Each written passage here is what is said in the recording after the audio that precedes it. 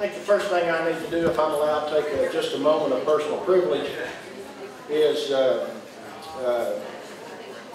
thank everyone for all the kind words, emails, thoughts, prayers when during the transition. Very much appreciated. And if I was writing a scenario to come into a job like this, the conditions would probably be a little different. And I think that last year, from a budget standpoint, it was brutal. And those of you that were here understand, and I know don't need to be reminded of the sacrifice that everyone made. It was noticed, very much appreciated, and we're working hard to make sure that we go forward. This is actually the title of the book, and those of you that are my age or maybe a little older may remember Dr. Schuler, his Hour of Power that came on TV. He's a televangelist, and maybe not quite as far out there as some of the others. Really, his message was one of positive thinking, more along the lines of Norman Vincent Peale. This is a book that came out about when I was about a sophomore in college. And those of you that have been alive that long know that the country was just coming through a really rough time, recession, inflation, and so that I did read the book. It's been 30 years ago, so I can't recite it by the verse, but the title has always stuck with me, and it's meaningful, and I think there's a lot to that. What we're going to do today is we're going to talk a little bit about who we are. We're going to talk about the budget. We're going to talk about the challenges that we face with that budget. A little bit about how we're going to get through these challenging times. We're going to change gears. We're going to talk about some of the accomplishments that we had last year, in which there are many, and I'll apologize right up front if I left somebody out. But I know that you would like to get out of here today, and if we tried to include all the accomplishments, that would extend this talk way past your ability to sit there. So, but one thing that I've discovered in the past 60 days, it is amazing of how many people that I talk to locally in Muskogee that doesn't know who Connors, who we are, what we do, and who we serve. Oh, I thought you were a four-year student. Don't you have welding programs? So so that kind of made that a mission, a little educational outreach myself, with the help of the marketing department, created a handout, and have been making my way around town and visiting with different leaders and different organizations, and this is who we are, this is the students that we serve, and this is what we're trying to accomplish. But I need your help to do that, and I need to arm you with a little information so that as you get these questions, you're able to go forward and to talk about Connors. I think most of us know our areas very well, and it's easy to get trapped in these little silos. But I also think that it's important that you know where we're at and where we talk about. Everyone knows in this room that we're a two-year college, open admissions, public, supposedly. College, we got our start in 1908. We have campuses in Warner and Muskogee. And just how it happens to fall out, the Warner campus is actually lends itself more for those students who want the more traditional college experience, athletic programs. dormitories. The Muskogee operation lends itself a little more towards that traditional commuter college model. As Dr. Fulton used to say, the 3 C's, car, class, car. Maybe not as interested in the student activities. It's harder, Derek, right, to find activities that the Muskogee students are really interested in. But Derek does a good job and continues to try. Now, these numbers are a little dated. They're going to change a little bit, but in round numbers, we're going to serve about 3,000 students a year, individual students. The breakdown of the student, if you put this demographic breakdown of any other college in the state, it would be different. Nearly half of our students are minority students. We have one of the largest Native American student populations in the state. And we know, research tells us that there's some differences in how people learn.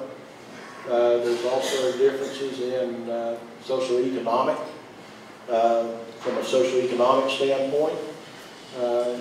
And so, we're faced with a little different challenges than, say, our neighbors down the road, Carl Albert, or the 2-year colleges out on the western side of the state, Northern Oklahoma College.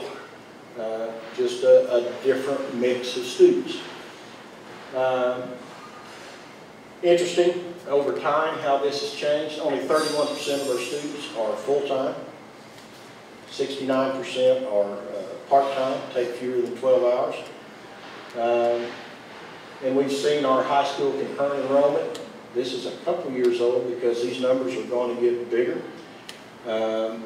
Gives us an opportunity to talk about the Connors, or the Accelerate program. We have an Accelerate program for Muskogee High School and for Warner High School. This is a pilot project that we got approved by the state regents. Mrs. O'Quinn, Dr. Dinger, and some other folks worked really hard on putting this proposal together. There's one other pilot project that works with concurrent enrollment and the admissions criteria in the state, and that's at Tulsa Community College.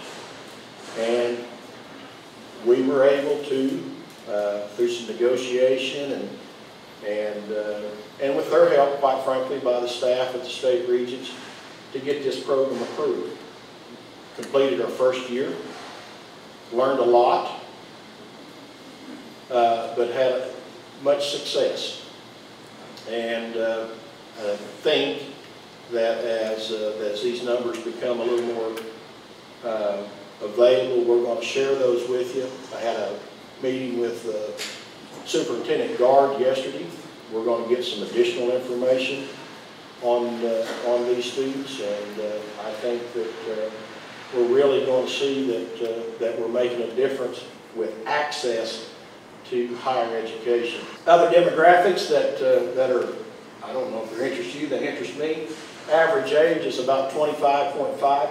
This average age has came down. It wasn't many years ago that our average age was 27, 28. We also know that the average age at the different campuses, or the average age varies wildly at the different campuses. If we took that down here, probably in the 21 range down here on this campus, probably closer to 27, 28 up at the Muskogee campus. But we have them in our classroom to get adult students and traditional students bring a whole different perspective when it comes to the classroom. I don't know about you, but I always like to have an adult or two in the classroom because it makes those kids hump up. They're curve busters. I like to get a little more out of it. Average ACT of 19.29, which actually has came up around here in the past few years, and that's getting pretty close to the state average on the composite. So we're, I think that goes back to the high schools. They're doing a little better job when it comes to preparing students for college. We've got about 350 students that live on campus. Depending on the time of the year, that's going to vary just a little bit, but that's a that's a pretty good number. So when they ask, you know, we've got about 350 students that live on campus. Gender, nearly 70% female, 30% male. I know for a fact that Coach Medford, when he's recruiting young men, uses this graphic. Because I've heard him say, young man, if you can't find a girlfriend, I don't know what we can do for you. The 55% first generation college student, once again, that's a risk factor of non-completion. That's a pretty high number for an institution. That's probably a little underrepresented. As I remember right, Maddie, that came from the FAFSA, self-reported, came off the FAFSA, so we know that we're missing some folks in this regard. So that number could possibly be a little higher. Why am I showing you these things, the ethnicities?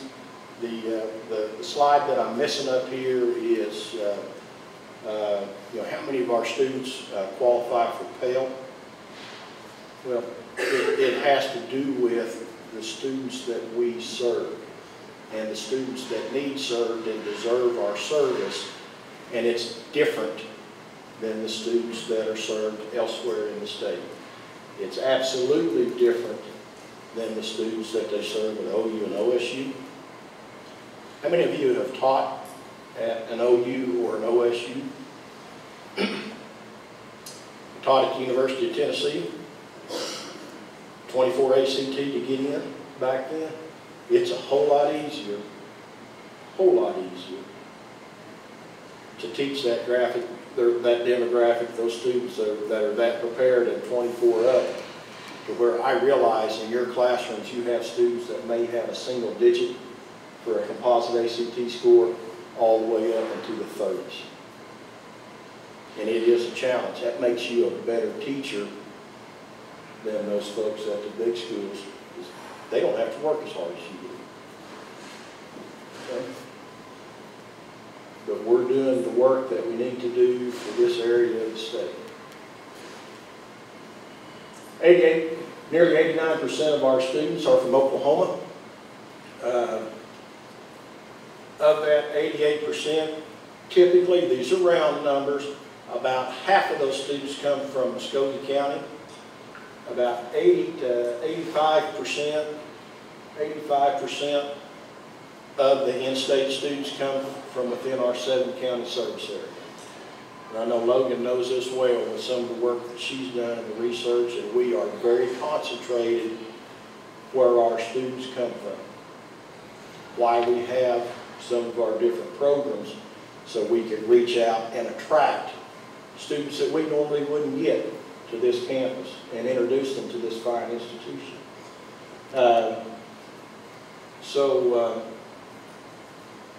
And we're going to continue to look at programs to attract from a wider range, continue to work and identify students who will thrive here. And we think they're out there. Kind of a breakdown of credit hours of where our students, where the credit hours are generated. And again, these numbers are going to change this year, but as you can see, the largest number of credit hours are generated on the Muskogee operation.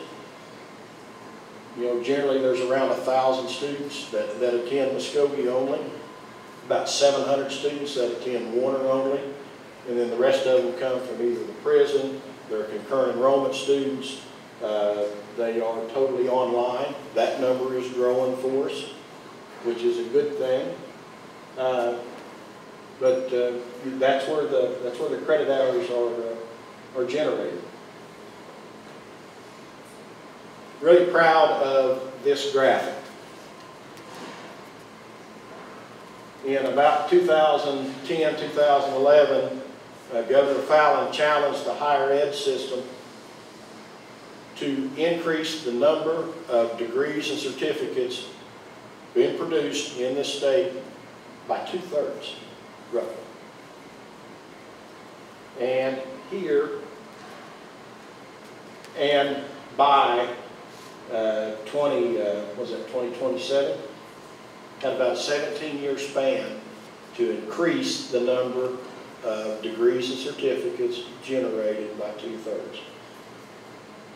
And if you look at what we've been able to do, we put effort into it. We've tried to do a better job of advising to get students through. We've worked hard on reverse transfer to generate to identify students who are just a few hours short. They can transfer them back in and we can get them graduated. Ms. King and Ms. Napper have been very involved in that. And we also created a couple of certificate programs that run through the nursing program that are legit. A student that finishes the first semester of the nursing program can sit for the CNA certification. Don't let me lie, Joyce. The CNA certification. As they complete the second semester, they're eligible to sit for the LPN, for their LPN license. And so we've created a pathway where a student that, to help pay their way through school, they've increased their value with these certificates. Now, it doesn't mean that we award those certificates. Please don't get us in trouble by saying we're giving CNAs and we're giving LPNs. Our friends at the Career Tech Centers will take offense to that. But they are eligible to sit for that licensure exam. And look at what we've done. Even in the last year of this program, we're only supposed to be producing 463 degrees and certificates annually. We're already way over that. We've blown the top off of it.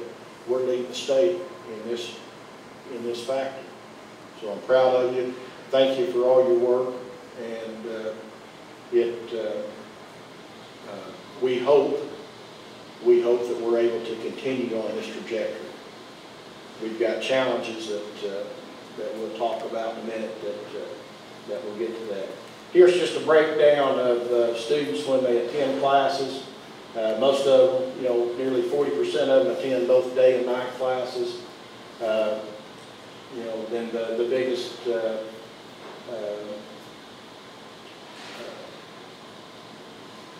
we've got our mix of other students that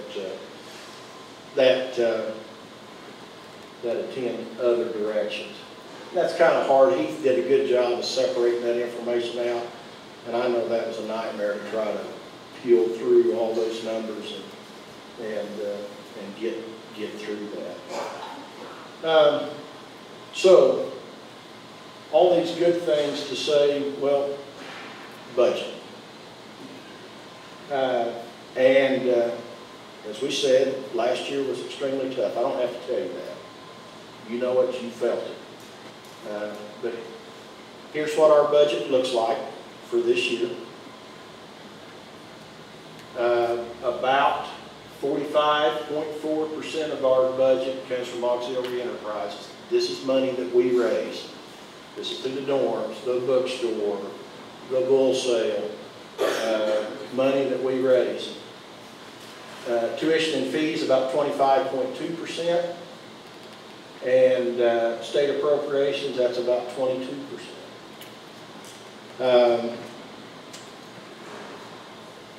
There was a graphic showing this similar in the fall of 2012. This number was 48.9%.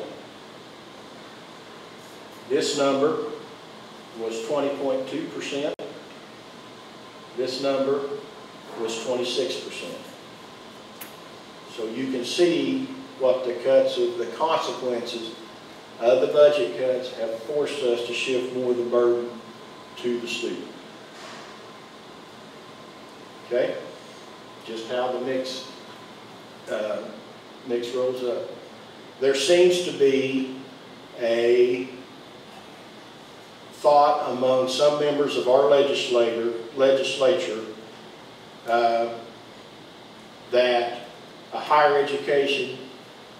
Traditionally, a higher education has been looked upon as a public good, a public gain. We've got a more educated citizenry that attracts higher paying jobs. Those higher paying jobs end up resulting in greater tax revenues. People with degrees, you can go look at any number that you want to find, any meaningful statistic, and there's not a downside to getting a higher, a college degree. Lifelong career earnings over $1 million. People with college degrees live longer, probably because they got jobs that have health insurance with it. They're less likely to be unemployed.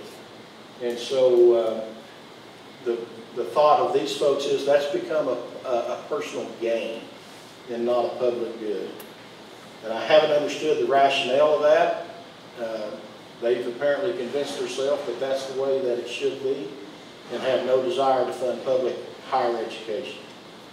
And obviously we're feeling the pain of the result of that school of thought. I use this slide we added a little information just for impact. Here's where we need to start. If we look at last year's budget was started out at $6.6 million, state appropriations, sorry. By the time they got done with us, our effective budget was 5.98. Then when they got done with us in this last legislature, our budget is 5.56. And I think we've got to go back to the early 2000s before we get back to this number again, and maybe before. They shrank us that far. So, bottom line, with the budget cuts that if we look at it as a whole, higher education as a system was cut $153 million, 15.92%, more than any other state agency, more than any other state agency. Career Tech took about 11% cut, but that mainly affects their operation at Stillwater. Does not affect the Career Tech schools because they're still got their ad valorem taxes coming in from that big tax base. Okay? Some of these schools, this is the first year that they have not been able to cover a budget cut with the increases in their ad valorem revenue. Okay? So they're 11%, so the Department of Human Services, what's happening there is deplorable. But higher ed took the biggest cut of anyone. Cost Connors, a little over $1 million, as you can do the math.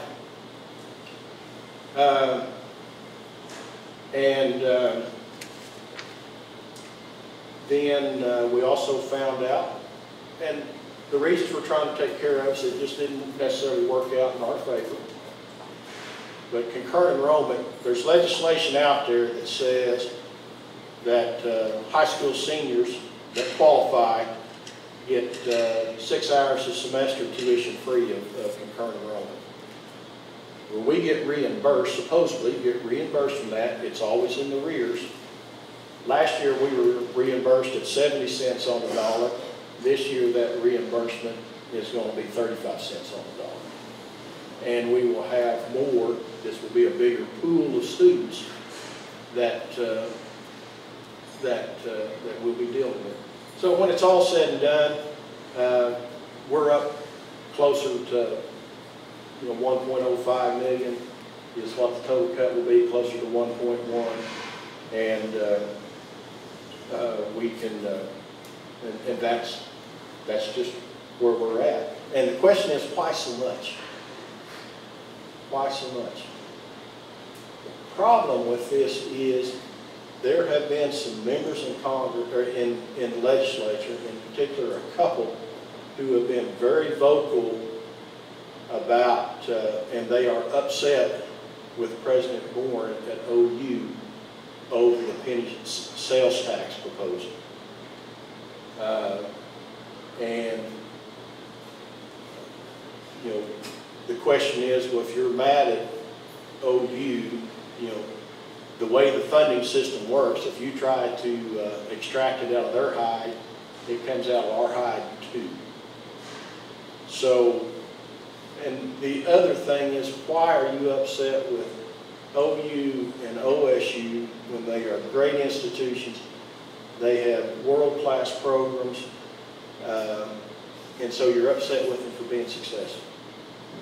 Doesn't make a lot of sense. The penny sales tax, you need to make your own decision on that. I think what I would say is that there would be no need, this proposal would have never came up if the legislature would have taken the steps that they need to take to correct things. And they chose to kick the can down the road, and I don't think we have a lot of confidence that how they fix the budget is a long-term fix. Did you know that Conner State College Muskogee the branch campus ended up on a closure list in the waning days of the state legislature?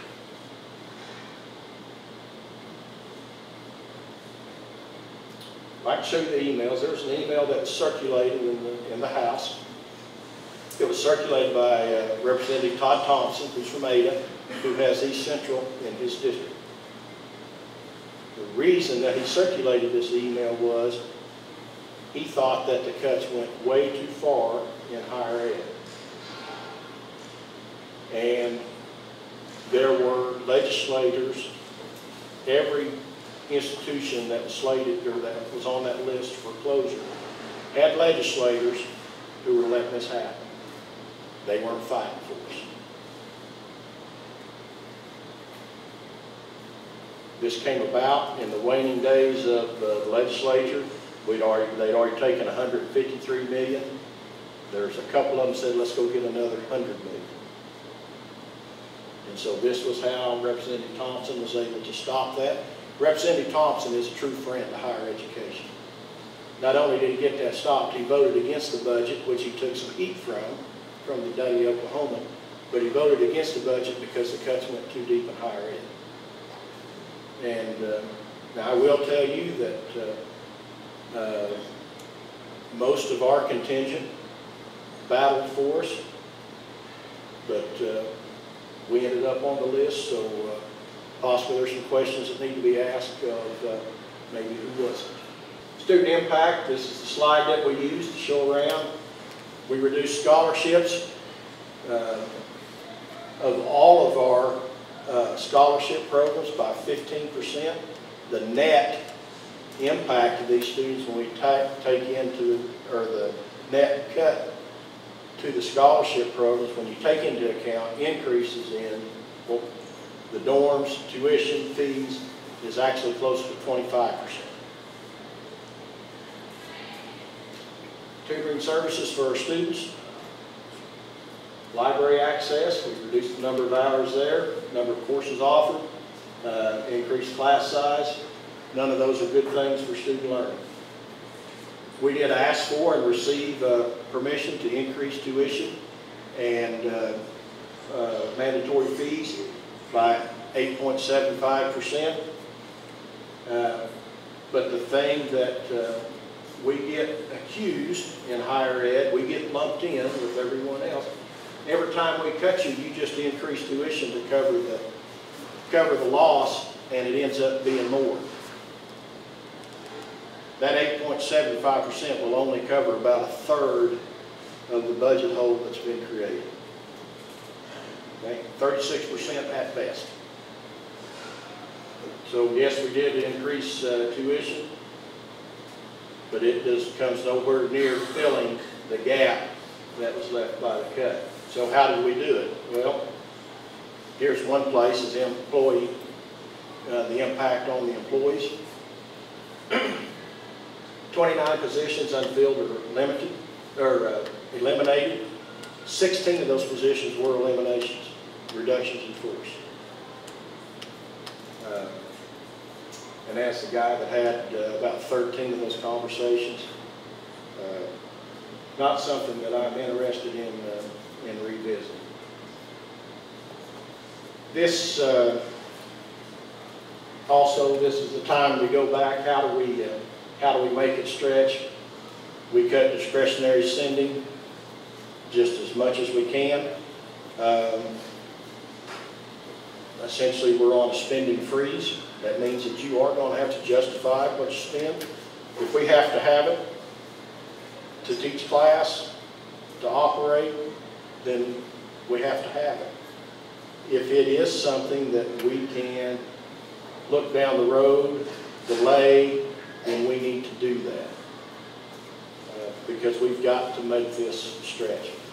Mike Lewis and his crew and the exec team, we worked really hard to put together a budget that was pretty conservative, that has a little buffer in it for something to go sideways. Well, I have no faith that the state fixed the budget problem. I have limited faith that we won't see another mid-year reduction. We built in, like I said, a little buffer to handle that, but not much. And so what we do then, and probably the first thing that we'll have to look at is furloughs. So just, we're going to do everything we can for that not to happen, but we need your help to make sure that we squeeze Abe until he squeals and we can get through this.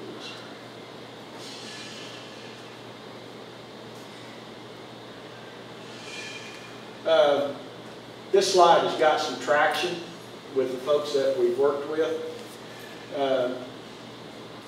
In 2011, the State Chamber of Commerce did a study. Connors' multiplier for every state appropriation was 5.82, one of the highest in the state. And total regional economic impact of our once the money works its way through the system, was about $66 million. So if we use those numbers and reverse engineer this, take $1 million away from this, then there's $7.5 million of economic activity that's lost from this region. Who's making that up? And that's the questions that we need to be asking our decision makers. Who's making that up? They will not have an answer because no one is.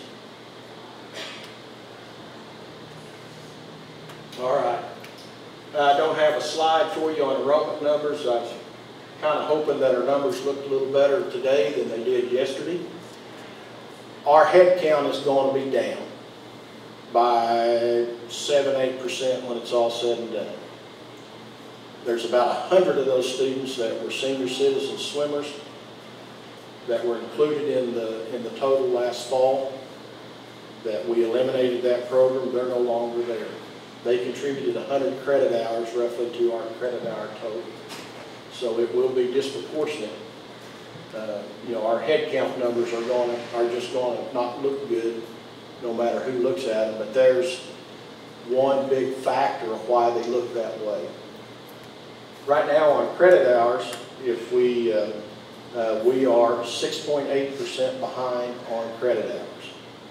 For you sports fans, head count credit hours like driving and putting. The head counts for show, just like driving, the puttings for dough. Now, last year, if we do a comparison, I want to take up for Heath because it's hard to get, when we've changed systems, to get a comparison. Last year at this time, there were 600 credit hours that were accounted for from the prisons that aren't accounted for now. So if we put that in, we're inside of 5% on credit hours. I understand that they're busy at the Muskogee campus and here. So we need to get as close to zero as we can. And the further under 5% that we get on credit hours, the better off we're going to be. And we've got a little more help on the way that we'll talk about in just a minute on where we'll make up some of that ground. The last thing I want to talk about here on enrollment numbers is that recruitment and retention is every one of us' responsibility. Every one of us. And it's how we deal with students whenever they come to the front window, at whatever office we deal with, how we deal with them in the classroom. It makes a difference. In 14-15, and these are reports that anybody can look at because they're on the State Regents website, we're proud of our graduation rate, the number of degrees that we produce. But our 3-year graduation rate for Connors is 16.2%. Now, that's first-time, full-time freshman numbers. Okay, I need to include that. State average is 19.8. I don't like being there. First-year persistence rate, first-time, full-time students for the fall semester. Connors State College, 48.5%. State average, 58.8%. Dead last. Unacceptable. Now, we're going to help a little bit because in the past, you folks have done a good job with reporting no-shows. What we haven't done is when we get those no-shows reported long enough, we're going to open up that seat and allow a paying customer in. What I would like for you to do, faculty, if you have a no-show on Friday of the first week, somebody that has not been there, has not contacted you, they haven't done anything in Blackboard, we need that information to get to Daniel Edmonds. We're going to try to make contact about one time. And if they're not, if we don't get a response, we're going to open up a seat in that section. We know that on this campus we're short on Comp 1 seats, we're short in chemistry. You know, we have waiting lists for all of these. And so we're going to move paying customers into that. At the end of the second week, we're going to drop these students. Randy Mayhall did some work for us that said about 8% of the students last spring did not earn a passing grade. Not a single passing grade. Now, most of those probably were no-shows that never showed up. We've carried them. They'll get turned over to collections. We're not going to collect. Right, Mike? I mean, it's just, we're not going to collect. There's another 3% of the students and some change that totally withdrew. So there's 11% of the students that didn't earn a passing grade last spring. That's not your fault. I mean, we're going to get rid of those. That's going to help that 48.8% number. I don't know how much, but I don't like being second. And being dead last doesn't sit well. So, again, as I've asked you before, we need to make sure that we are doing everything that we can to help our students be successful. I am not asking you to pass them. I'm not asking you to lower your standards. I am asking you to reach out to these students. If you see someone struggling, let's try to get them help. Invite them to your office if they're struggling. Let's see what we can do to help. We know the students that we serve, and many of them come to us already defeated. They weren't successful or very successful in high school. They're beat up. They have no confidence. So let's see what we can do about that. At that point, at some point, it's on them that They do the work. They come to class, lead a horse to water. You can't make them drink. If they don't drink, then and you've done all your good, then I am absolutely satisfied. But this is an area that we've got to improve on is retention.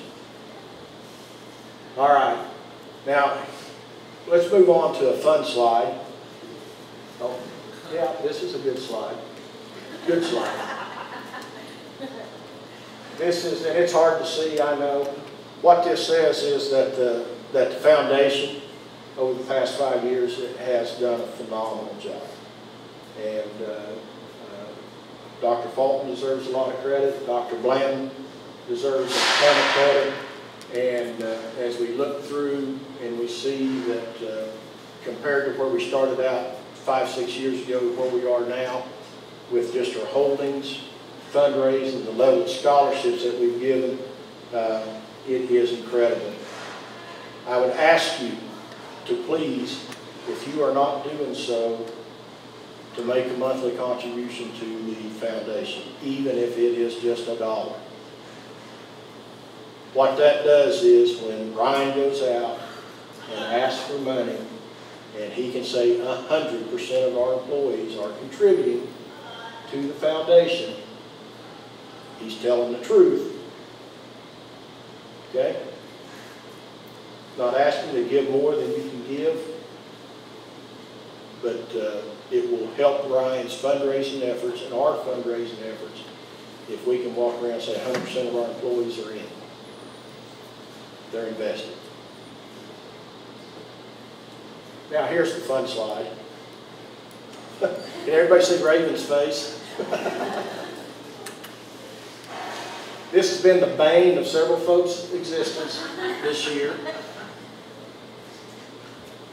and which we knew it would be an undertaking, and we knew it would be a little painful. I don't think we knew exactly how painful, and we're told, we believe, that once everything gets implemented in here, things are going to be hunky-dory. It's going to be much better. So Heath and the entire Banner implementation team, that's all the front office, you know, registrar, financial aid, the bursar, HR, academic affairs, everybody that's been in touch with us, thank you for your patience and your efforts, because I know it hasn't been fun. It has always been the Connors way to give somebody a full-time job and then slap another one right on top of it. We had no intentions of slapping Banner right on top of that, but that's exactly what we did. And as opposed to the folks in Stillwater who have tons of folks to throw at them, then throw at these issues, we have folks with full-time jobs that are dealing with this. So thank you very much. Little help's on the way from a credit hour standpoint. Connors State College has been approved, one of 67 schools in the country to offer second chance Pell. That's Pell for prisoners. We have a long history of working with Eddie Warrior and Jess Dunn with amazing results. One of the limiting factors out there for the past several years has been funding for these students. The women have a little foundation. The men, if it's not for tribes, tribal pay, they have a hard time of going to school. Right now, we are, I believe Amber told me that she's got about 1,000 credit hours worth of enrollments that have yet to be put into the system.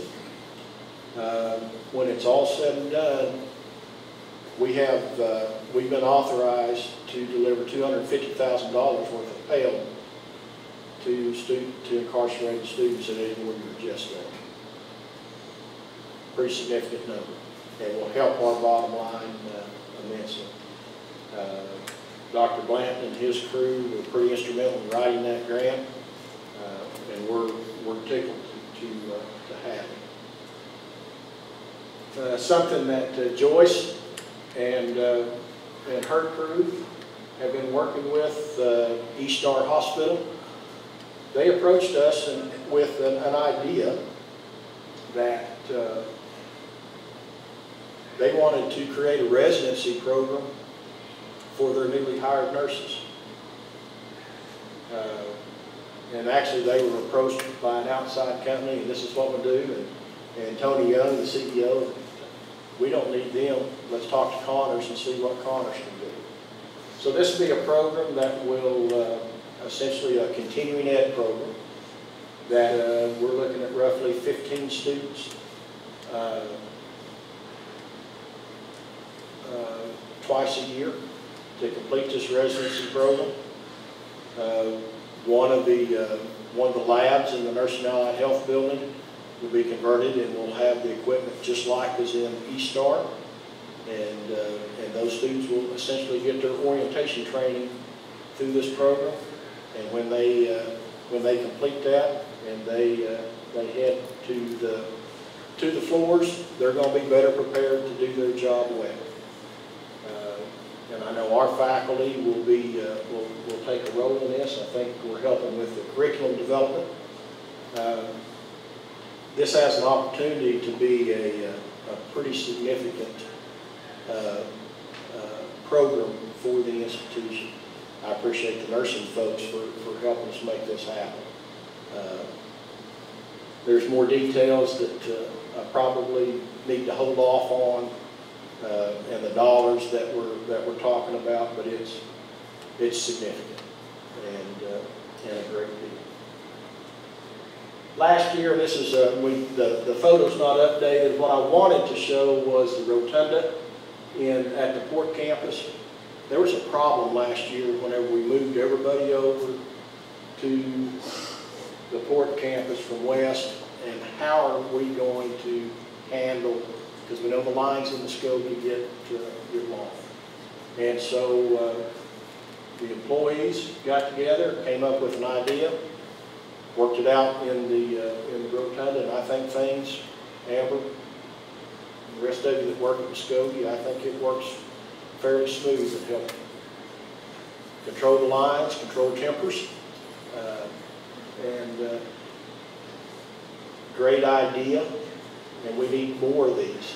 And so if you have something like this that can help us be more efficient, save a little money, we want to hear them. Whitney Tucker helped us with these, getting our certified healthy campus awards again. We actually got 3 of them this time: certified healthy business, certified healthy campus, and I think a certified healthy program. Whitney? We received 1 certified healthy department. We want to encourage everybody to do that this year, but both campuses received certified healthy campus, and both campuses received certified healthy business. Okay, so 4 awards. Yes, sir. Thank you for working on that. Most of you know we had Board of Regents meeting last year that we showed up. The Regents were very happy with the way the campus looked, and with this this picture's kind of cool. I think we'll be using this for a number of years. We also named the shootings complex and the wetlands after Doc Woods. Well deserved, and pretty good, pretty interesting to see the Regents and you know, their idea of competition, and you know, whenever they matched up with one another and shot. Perry, I apologize. I left a picture out. We also were able to, in honor of Coach Keith's 1500th win, name the ballpark after Coach Keith. And if you haven't seen the sign out there, it's pretty cool. Had good luck with the bull sale last year. Now, all that money doesn't come back to Connors, okay? That belongs to the producers. We probably generate about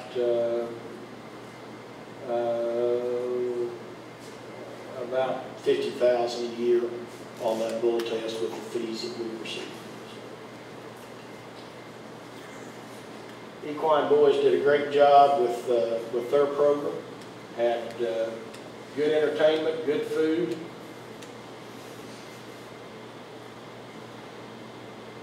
Smiling Jerry McPeak there.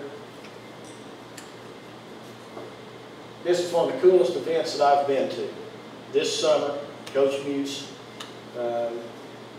had the idea that we haven't played football since 1967, and the T-shirt said undefeated, right? Since 1967.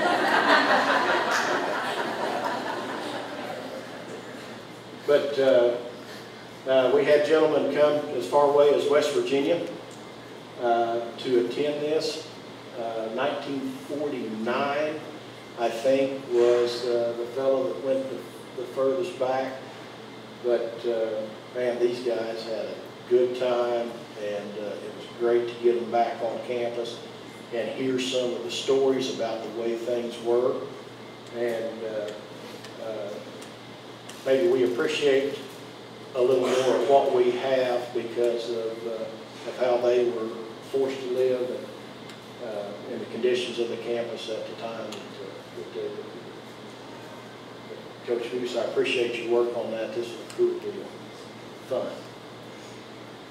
During the alumni reunion, Mr. Earl Streetback had an art show. He's pretty talented. And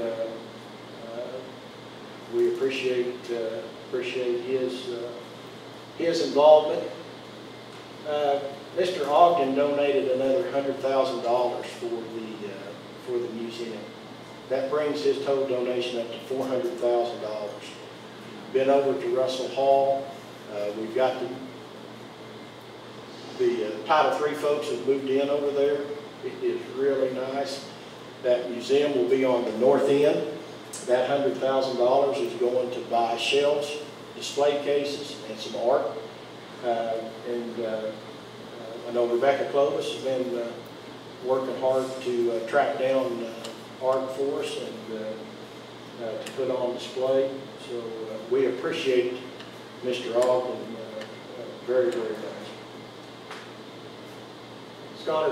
Scholars and Honors Night was a good event. That's kind of a happy family right there.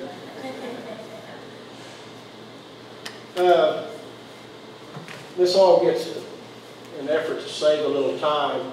If we go at the top, Coach Keith won his 1500th game, as we mentioned. That's an incredible achievement, Coach. The golf tournament, Bill, how much money did you raise? $4,000. A good time was had by all. Aaron Ellis up here, if those folks that know Aaron, he is pretty quiet, pretty reserved, but you put him around Coach Keith and his demeanor changes. Coach Carbone did go to Muskogee High School. He left with 800 wins, which is, again, another great accomplishment. This is a shooting sport team that all jammed up over here, and they had a really, really good year. I think Coach Miller has recruited another excellent set of sharpshooters that we're expecting them to go even further. I think we're going to medal some. This is Mr. Jensen here from El Reno. He's an All-American for the livestock judging team. Coach Deese, as was mentioned, is now the interim softball coach. Coach Fisher, we brought him back on full time, and anxious to see him get to work and have a full squad to work with and practice with. Devin Sims was an All-American and the Region Player of the Year. Orlando Cook was All-Conference, and what I'll leave on him, Bill. I'm sorry? Okay, right, all region, and he is going to the University of Arkansas. Several of those players that did transfer to Division I schools. And here's Caleb Knight, Jared Young, and Tim Smithson. All three were academic All-Americans. Caleb Knight, I don't know if we got enough time to talk about all the awards he got. The National Defensive Player of the Year, the Regional Gold Glove Team, or the National Gold Glove Team. I'm sure he was all conference and all everything else. From just right down the road in Chicago. You know, we're really proud of him going to the University of Virginia. You know, we tried to keep him in state, but some of these local guys, you know, might need to have their glasses adjusted, Coach, for talent evaluation. He's a good kid. Jared Young, Canada, hit nearly 400, going to Old Dominion, right? And then Tim Smithson, local boy. Coach had to go a long way to find him. He's from here in Warner, academic All-American. He's going to the University of Arkansas. Fort Smith is going to play there. And Jeremy Carney, down here, qualified for the college national finals. And sounded like had a little tough luck, but represented us very well. And we're proud of these and of all of our students that represent us in their different endeavors. We got the Phi Theta Kappa induction. The biggest Phi Theta Kappa class this spring that we're aware of. Commencement was another, you know, a good show and good event. We're proud and happy and pleased and the turnout that we had, and thanks everyone for who pitched in and helped us put that on. Nurse pinning, we pinned last spring 48 nurses, big group.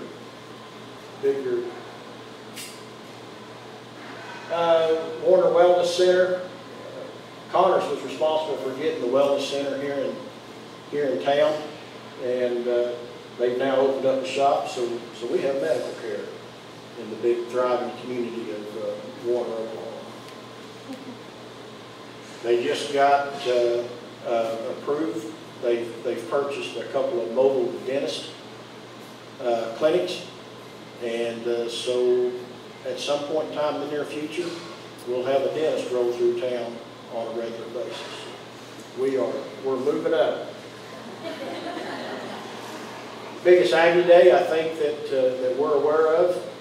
They're right, Miss Golden, about 1,800 contestants from all over the state, and Texas and Arkansas and Kansas. One of the biggest events that we have on campus. Summer camps went extremely well, and I think meaningful. We appreciate and are glad to have them on campus. Our college fair is about the biggest in the state that I like, Logan. Yeah, but I'm not aware of one that sees any more students than that. So we're proud of that as well. The interscholastic competition. This cat right here was a hoot. He was mugging everything. This is cool. John and Stacy at the Oklahoma Council for Public Relations, Oklahoma College Public Relations Association won lots of awards. Won the big award overall for the campaign. We were up against all the big schools who hire national marketing firms to put their programs together, and everything that all of our marketing materials that we send out from here are produced in-house. John and Stacy, and we went up there and showed the big boys how we do it down here. I'm really, really proud of it. And some of the things that that we've done. Yeah, give them.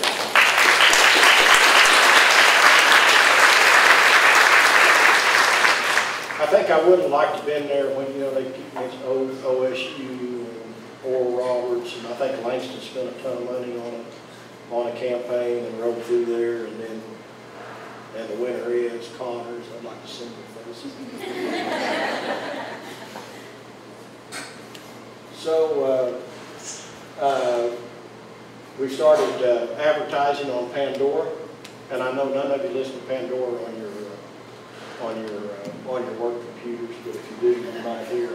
What are you looking for in a college? I'm looking for a college that works with my schedule, one that helps me juggle my kids, my work, and my busy life. If you're looking for a college that's not too expensive and close to home, and one that accepts you no matter your age, check out Connors State College. We give you the opportunity to start or finish your degree. With 2 campus locations in Warner and Muskogee, and flexible online courses you can learn on your time. You're always the right age to go to college, and you can improve your life with a click of a mouse. Log online to connorsstate.edu to learn more.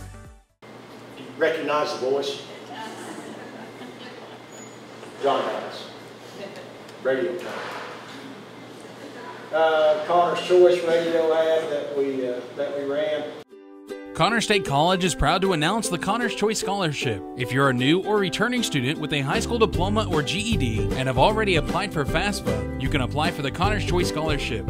Available for full-time and part-time students, with preference given to non-traditional students, this scholarship is valued at half the tuition for up to 12 semester credit hours and up to 2 consecutive semesters. The deadline for the Connors Choice Scholarship is August 15th. Learn more online at connorsstate.edu. This is East Star Orthopedics, and this is kind of features one of our basketball players. In a heartbeat, your day can go from extraordinary to heartbreak. When you're injured, you need fast access to specialists who will provide treatment that will strengthen your recovery for long-lasting success. East Star Health System offers some of the nation's most advanced orthopedic procedures, from highly experienced surgeons, helping the people in eastern Oklahoma regain the lifestyle they want. When your life changes in a heartbeat, we are here to help you return to the things you love. Kind of a cool piece that appeared on, I think, local cable in Muskogee. Can't get away with talking about Drake and the job he's doing with our student activities. Connor's Got Talent was apparently a big hit with Big Ronnie. I wasn't able to attend. Mike Jackson would kill to have Big Ronnie back.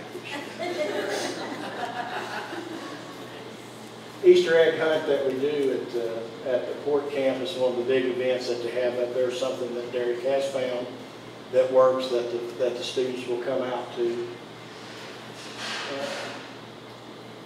Fantasy rodeo. And speaking of Mr. Drake, he is an excellent barrel racer on sticklers.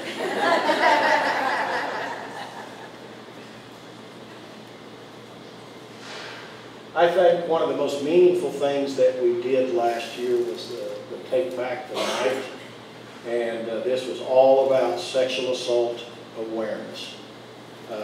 It is an issue on college campuses.